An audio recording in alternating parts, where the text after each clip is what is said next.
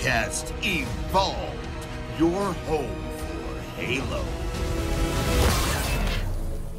Welcome, Spartans, to another Halo Book Club episode, a part of Podcast Evolved, your home for Halo. I am your host, Krista, and with me today is Aaron. Hi, guys. And we have a very special comic to review that you've probably never read or heard of. It's called Second Sunrise over New Mombasa, and it is from the Halo graphic novel. We're also going to be diving deep into page 122 of the Halo graphic novel, because there's a little bit of an Easter egg there. It's also written in the tiniest text I think I've ever seen. I was getting a headache trying to read it until I went on Halopedia, and they have it nice and typed out in a normal font. So, before we get started, just a couple things. If you're new to the show, welcome. Podcast Evolved is a host to a variety of shows. The thing you are currently listening to is Halo Book Club, where we talk about Halo novels, short stories, and comic books. Our other shows are Halo Headlines, Builds with Blocks, Halo Book Club, this show, and Mission Debrief, as well as just Podcast Evolved, which is our news show. Mission Debrief is currently producing their 20 for 20 series on YouTube, so go ahead, hit up our YouTube channel and see what we're cooking up over there. Our partnership with HCS Pro Talk with Will and Josh is where they discuss the latest information within the competitive Halo scene with an emphasis on community every week, so go ahead and see and take a look at their content. They tend to review a bit of a different part of Halo than we really get into. We're very much more lore and some of the merchandise, and they get into some of the more esportsy stuff. So go ahead and check them out and see what they're talking about. You can learn about each of our shows on our amazing website, halopodcastevolved.com. If you're already a fan of the show, we would ask you to rate us and leave us a review. We greatly appreciate all feedback we receive from our listeners to improve the quality of our shows. We would like to take this moment to thank all of our patrons for their continued support. Thank you! Our patrons receive a variety of exclusive rewards, such as early episodes, unique swag, and access to our very own soundtrack featuring 18 songs. We used Halo as an inspiration, so if you like the Halo music, you'll like this.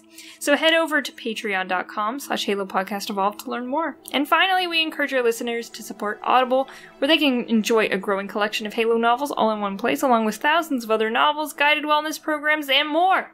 The URL is audibletrial.com/podcastevolved to learn more and start your free trial today. Alright. Into the book club. Do you want me to do the overview, or do you want to take it from here, Aaron? I can take it from here if you want, I don't mind. Let's go. I will apologise to the audience in advance. I have the cold, so the quality of my voice may deteriorate as this book club goes along. If at any point I just crackle out of existence, Krista will take over. Yep. So, the first story we're doing is titled Second Sunrise over New Mombasa. The author is Brett Lewis. The illustrator is Jean Mobius Giraud. Is that how we pronounce it? Because it's the same as, it's Ben's surname. Benjamin Giraud, isn't it? I think so, yes. I'm trying to think back to this is a sign that I have not listened to Hunt the Truth recently and should listen to it again. It's been a while. Minor spoilers for this story. So the original publisher was Marvel Comics. There is a new version coming out in November. I believe by the time you're listening to this, it'll be about a week away. So that's being released by Dark Horse Comics. The original was a hardcover edition. I think they're quite hard to track down these days. The new version is going to be paperback, and as of the minute, there is no digital version on Dark Horse, but they have released digital versions of the other Marvel stuff that they've taken over, so if you aren't into your physical stuff, you can probably get one soon in the future. The original was released on the 19th of July 2006. The new version will be the 9th of November 2021. This story is 16 pages in total. The timeline is pre and post the New Mombasa invasion, and that was October 20th, 2552. So this is it's all a flashback from after the attack, but some of it is pre-attack, some of it is during. It is, of course, set on Earth. It is New and Old Mombasa. The main character in it, who is not actually named in the story anywhere, but we get details of it in Hunt the Truth, is Benjamin Giraud. I'm going to scroll down to the little bit of trivia because it's relevant here. The protagonist wasn't originally named, but in Hunt the Truth he was named as a tribute to Jean Giraud, who passed away in 2012. That's a nice touch. We were discussing before this that we'll get into the story now, but the Ben in this comic does not look like the Ben I imagine in my head, and this guy looks like an alternative character for Cyberpunk or something. He does. He's got like weird sunglasses and everything. He is the most badass looking fucker. He has a mohawk, he has blue hair, he appears to have some sort of like horn implants in his forehead. He looks like he's gonna take on the Covenant all by himself. He looks like the protagonist of Halo. Absolutely, like if you were going to have an RPG Halo set somewhere, it would be him. He's when you make a weird custom character, that's what he looks like. Like your custom character in a cutscene. Yeah, I think in my head I'm going to imagine that this was like Ben in his reckless youth when he was making loads of money and following fashion and being really cool, and then he grew up a bit and like sort of started to enjoy cardigans and being a bit nerdier. I don't know. It's weird. It's definitely a weird cognitive dissonance between how he's presented in Hunt the Truth and how he's presented in this particular comic. I suppose we will get into it. The story itself is quite short. It's like most of them, there's not a huge amount to it. But it starts off, it's Ben talking about his life in New Mombasa before the Covenant attacked. His job is basically, he's an editor for the news. So he is taking the information the UNSC are sending back to the colonies, and he is polishing it up to make it seem better. Yeah, there's a couple of panels where there's like a UNSC officer behind him going like, can you remove the exit wounds in these photos? And what is it? You need to make this look 25% more adventurous. I was like, that's a good solid number of adventurous. I'm so glad we're getting that much adventure. Yeah, so he is basically a subcontractor to Oni. He works for another civilian company, but he is subcontracted out to Oni to manipulate the news for propaganda purposes to keep the people on the inner colonies happy. I like the panel where he's like walking through the street talking about it, and you see the little captions of bits of conversations that people are having walking past where they're like, oh, it's humans expansionist things that have caused this war, and oh yes, I'm going to buy the new Warthog because we need to keep the economy going. And you're like, oh god. It's like these poor people have no clue what's coming. Nope.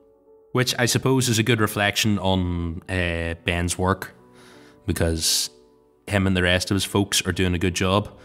He says they are very well compensated for their work, and I like that he mentions that they are in New Mombasa because they're kind of being kept hush-hush, so they're not in like New York or Tokyo or any of the big urban media centres. They're just hidden off in this more...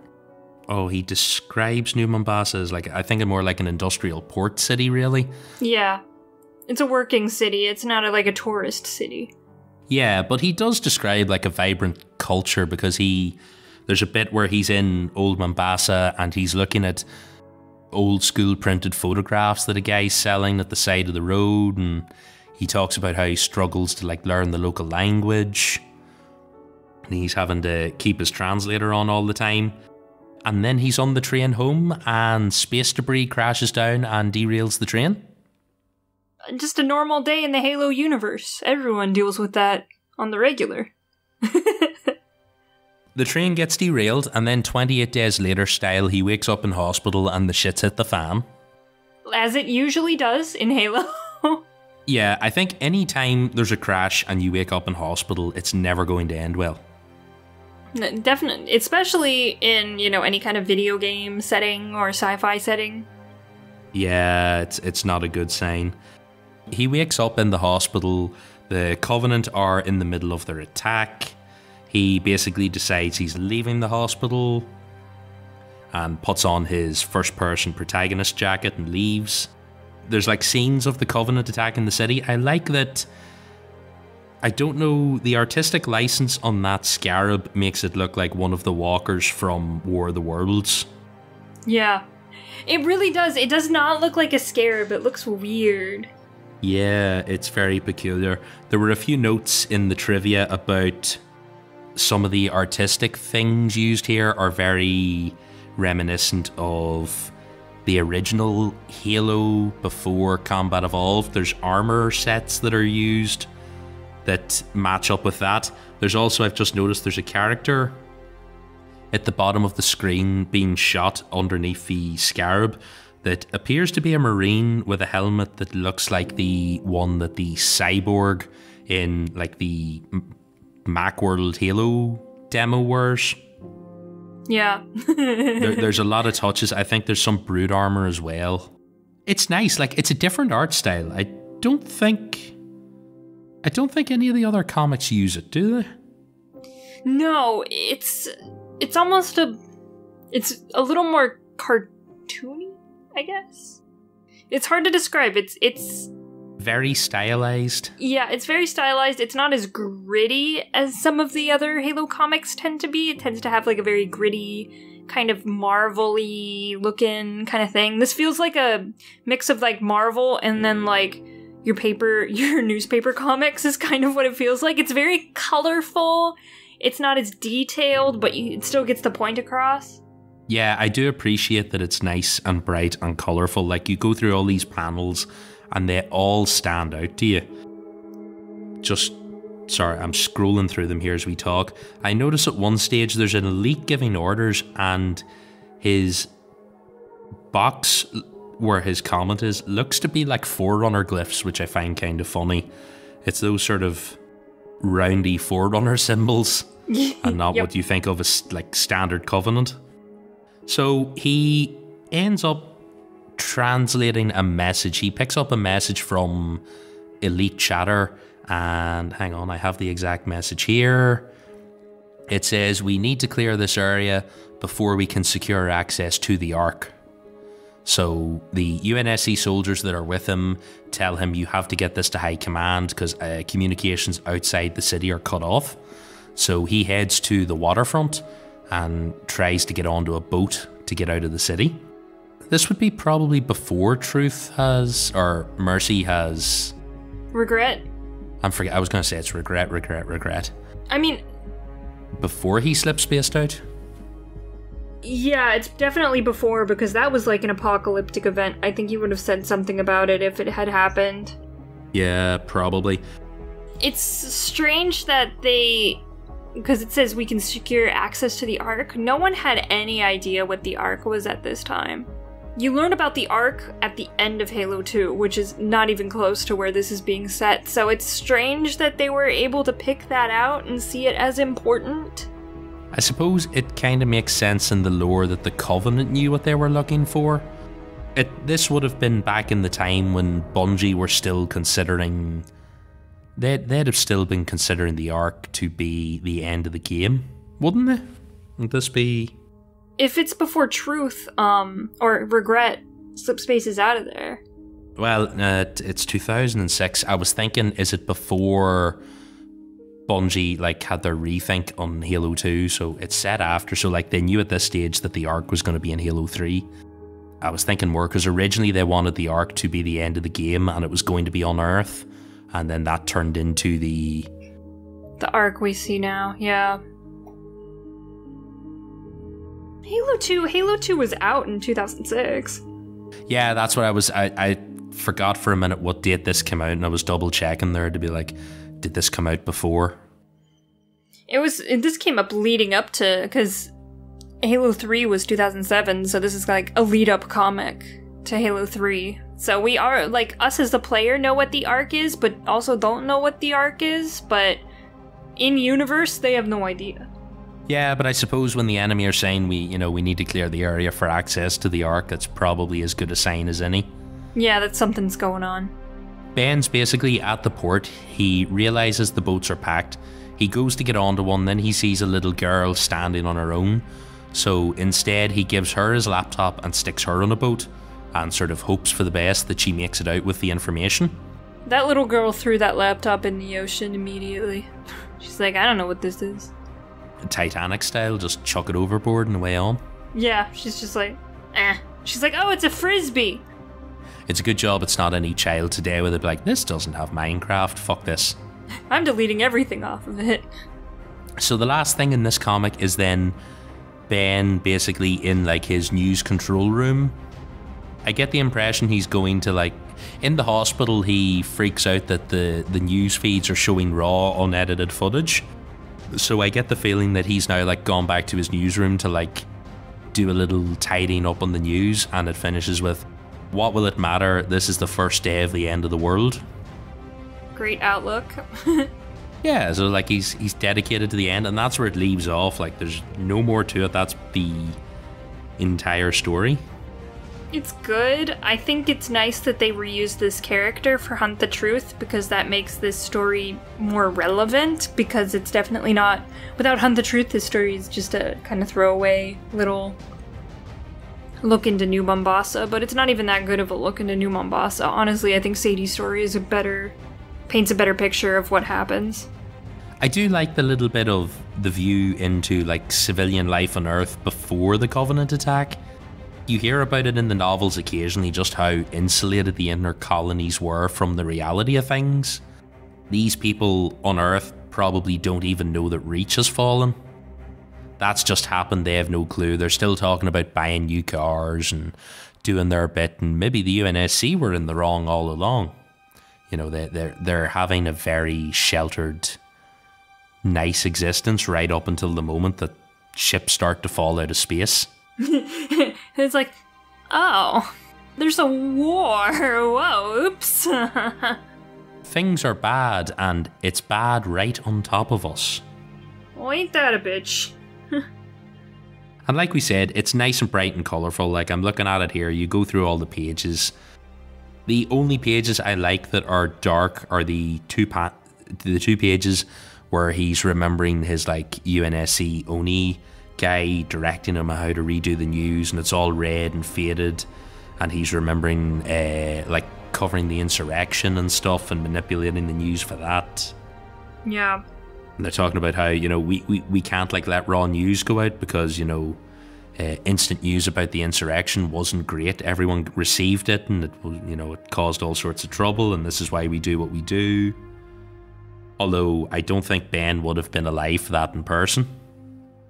No. That would be, what, nearly 30 years ago? Yes. Overall, I don't mind it. It's not a bad story. Like, it's like every other short Halo comic. The art's not terrible, which is what really helps, because some of them can be awful, and even if they try to tell an interesting story, when you just hate the art, there's like nothing to redeem it. It's true. It makes it harder to go through. There's not a huge amount more to say about that, really. If you have the graphic novel, go and have a look at it. Like, it's worth a quick read, and then try and place that Ben in the comic with the Ben and Hunt the Truth and see how your head hurts too. It's an interesting experience. Yes, it is.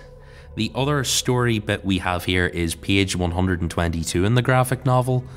This is one page with basically some information on it, and it sets up... I always wondered where this came from, because someone told me this theory years ago, and I was like, hang on, that's not mentioned in any of the novels anywhere. But I never read the comics, so that made sense. The two main things on this page are, there's a section of a chat log between two presumably Oni staff, and then there's a section with a data query log, and then there's a couple of photographs around it and a few short paragraphs of information. But the chat log itself, it's a conversation between Mike 44236 and Echo 23023. We don't know who they are, but they're basically discussing a sudden spike in interest around, they say, the ones, and they also later mention the twos, so we assume they're referring to Spartan ones or Project Orion candidates. And they say specifically they're talking about, I didn't put the shorthand down here, but everyone has like a code name. So Johnson's code name is like Alpha Juliet Juliet, so it's Avery Jr. Johnson, and then Halsey is like Charlie Hotel, and they all have bits of their serial number attached to them. So it appears that both Colonel Ackerson and Halsey have made inquiries about Johnson's history. Halsey's both requests were intercepted, and they've both been fed a false version of Johnson's medical record. Halsey seemed to be satisfied with it, but Ackerson wasn't, and he's gone on to make other requests, and then that has been referred on to Section 0, which I think is Internal Affairs. Yes. I'm vaguely remembering that from our time discussing Oni history. Yeah, Oni has a bunch of different crazy sections, but I think 0 is the one that's actually public facing, where they're actually doing what they said they were doing as an organization. It's referred on. The data log on the other side gives us a little more information. It states that these data requests from Halsey have come in on September 12th, 2552, which is roughly when Halsey is on the Gettysburg in First Strike and she's doing the run-up on Johnson. And she has his medical files, and she finds out that he was diagnosed with Boren syndrome on Paris 4 when he was holding off a Covenant attack with crates of plasma grenades, and the radiation damaged his nervous system, and this is why he's immune to the flood. But this is actually fake medical records, and the real reason he is immune to the flood is due to a condition in his nervous system caused by the original Orion Project augmentations. Which makes sense, I mean... Well, it kind of does and it doesn't. Like, part of me didn't like that. At the time, I thought it felt a little bit kind of like sort of weird and backtracky to suddenly make Johnson a Spartan 1 or an Orion candidate, and it just seemed cooler that he was just a badass regular human. For a long time, I did not appreciate it. As much as I like Johnson and he's a badass, it doesn't make sense because the flood is just so overwhelming. It would be so difficult, and especially the Installation 04 situation, to make it out as a normal human that does not have an immunity to the flood. Because, like, even if you read The Flood, even Master Chief has a hell of a time getting out of Installation 04, and he's in a suit of crazy armor stuff. I don't know, I just liked what they had in First Strike, where it was just like, the flood attacked me, they latched onto me, and I woke up later and the flood was dead, and I just, like, got the hell out of there. Like, that seemed as good a thing to me as any. It's strange that they redacted it and did this like this. I don't know, it feels weird. There is some information on it as we get on down here, so I can go into that in a minute. We have the other bit of information on this relates to the photographs. There is one of Johnson, he's on a table with a stanchion rifle, and the other one is someone exploding in a jeep. Oh, very nice. This refers to, there's Operation Kaleidoscope mentioned, and this is one of the anti-insurrection operations where they decided that instead of like all-out warfare with insurrectionists, they would have soldiers assassinate key figures. So this particular assassination is March 13th, 2502, and it's Johnson killing Gerald Ander, and he is the leader of the Secessionist Union. This is back to the old thing, the same as when Blue Team are sent to go and take out the guy in the asteroid whose name I cannot now remember. Yeah, neither can I. But he was the insurrection head, yeah. Yeah, you don't fight them head to head, you take out key figures, cut the head off, and cripple the organisation. This all adds to Johnson being Project Orion. Project Orion's mentioned in Contact Harvest as part of his military career. This is all set up to basically make Johnson a Spartan 1. We get on to the trivia, which is where this comes from. First part of it was that Johnson's supposed biological immunity to the flood as a result of Boren syndrome was originally presented as factual in First Strike. Bungie disliked the notion of flood immunity and established the disease as being fictitious in page 122 of the graphic novel.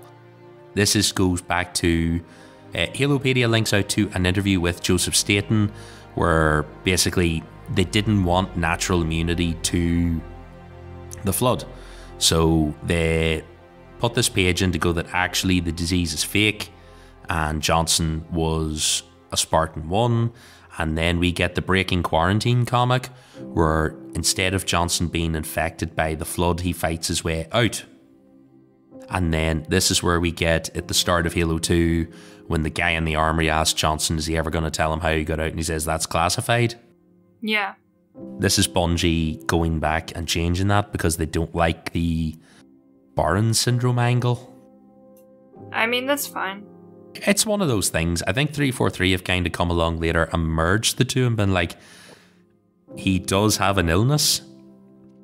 It is Barron syndrome, but Barron syndrome isn't caused by what everyone thinks it's caused by, and it's actually caused by the Orion augmentations. So they've kind of like straddled the line between the two, which I suppose makes sense. Yeah, they kind of married the two and made the most of it, I guess. That has been, I feel like that's been a lot of 343's time with Halo, is just like, Bungie did this, now we need to like mash them together and make them work. Yeah. It's worked out well though, I think, in the long run. Yeah, for the most part, it's pretty good. Like, as time's gone on, I have softened on the whole Johnson being an Orion candidate and being augmented. It doesn't bother me like it did at the time when I first heard this. So they touch on it again in Silent Storm. I think they bring it up there as well. I think they've done a pretty good job of going back and tying all that together. So it's a thing. That's it. It's just one page. It's just information. You can go and have a look at it and read the tiny, tiny font, or you can go to Halopedia and read it there. Much better experience. Highly recommend it. Yeah, don't read it out of the book. It's a nightmare. The Halopedia article is literally called like Halo Graphic Novel page 122, so you can find it very easily. Yeah, and there's a few other little things you can go through there. It mentions how there's discussion of a character who is in I Love Bees. So there's mention of one of them as well. There's other stuff on the page, but we really didn't need to get into it. There was more detail than this warranted, so I think that pretty much covers us. It's a little thing you can go and look at and then go, okay, and move on with your lives. Pretty much. We needed to cover it because this is the last story in the graphic novel that we have to cover, and there's no way we could stretch this one page into a book club on its own. We are good, but we are not that good. No, we are not. Are we ready to take it home, Aaron? I am ready if you are, Krista. Let's go home. Thank you for joining us. Like we mentioned at the top of the show, you can find every episode to all of our shows on our website, halopodcastevolved.com. It also features links to our Discord server, Facebook group, Patreon page, Xbox Live Club, and all other contact information. Once again, another special shout out to all of our patrons for supporting this show and making all of this possible. Head to patreon.com/podcastevolved to learn more. And finally, if you want to leave us a voicemail about this episode, a previous episode, or anything Halo related, please do not say anything not Halo related, and also know that if you do send a voicemail, it could possibly appear in a future episode unless explicitly asked not to. So just know that. Our number is 205-EVOLVED. That's 205-386-5833. And with that, I have been your host, Krista, and until next time, evolve. Evolved. Evolve!